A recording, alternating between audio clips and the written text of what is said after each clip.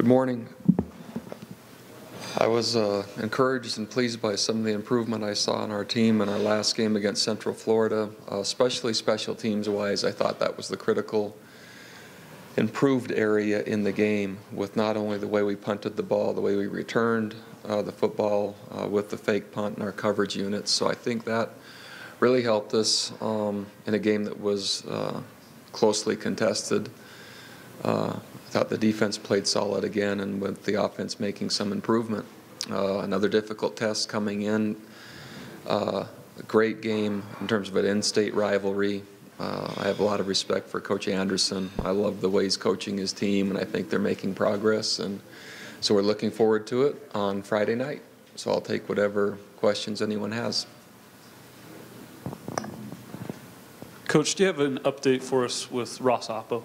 I don't yet. In fact, I haven't checked the injury report, and I didn't check it over the weekend as well, so sorry about that. I don't have one. And in reviewing the game, do you still feel that Jake Heaps was as accurate as you first thought after the game? I like the way he played. There's still some things we can improve.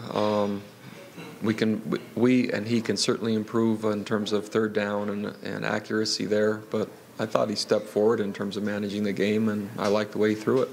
Have you had a chance to see how the Utah State game ended on Saturday night? Just finished watching it. What a heartbreaker.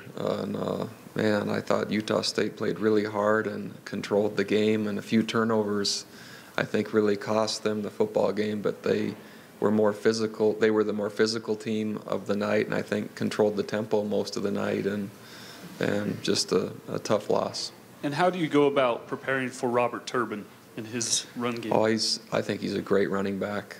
In fact, I was just telling our offensive staff I would love to coach him. He plays hard, he plays physical, he runs with power, doesn't back down, and he's fun to watch. I really think he's a good player.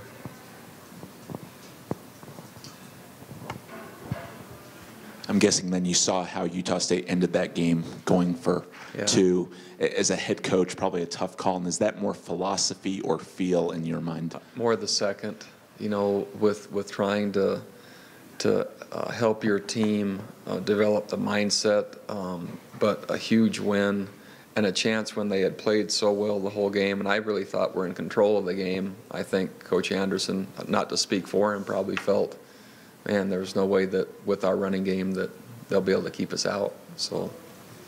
And going back to last year, your team probably wasn't happy with the way it played in Logan. How much does that get conjured up, maybe not among coaches, but among players a year later as a motivational factor? Hard to say.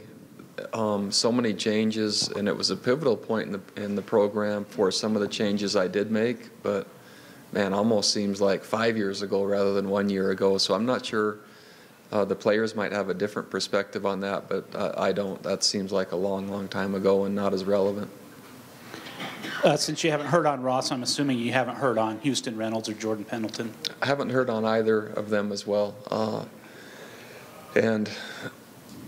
What I was told a week ago was that Jordan most likely would play this week if we could hold him out of Saturday's game. So I don't think that will have changed, and I don't have any more information on Houston. The offensive line was said to be supposed to be a strength of the team this year, maybe one of the better ones in school history. Can you assess why they haven't been as dominant maybe as most folks expected, and whether that could change? I think they're doing a really nice job in pass protection. What we're not doing as well is knocking opposing fronts off the ball and then running for power. And so the combination of either running backs having to run for more power and or offensive linemen coming off and blocking to create more push is something that we really have focused on. We simplified the run game last week. I think we saw signs of that improving. It's going to have to keep doing that. And so, again, in relation to the question of offensive line, I'm comfortable in how we're protecting. I would now like to see the physical component of the run game to really take some more traction than what we've had.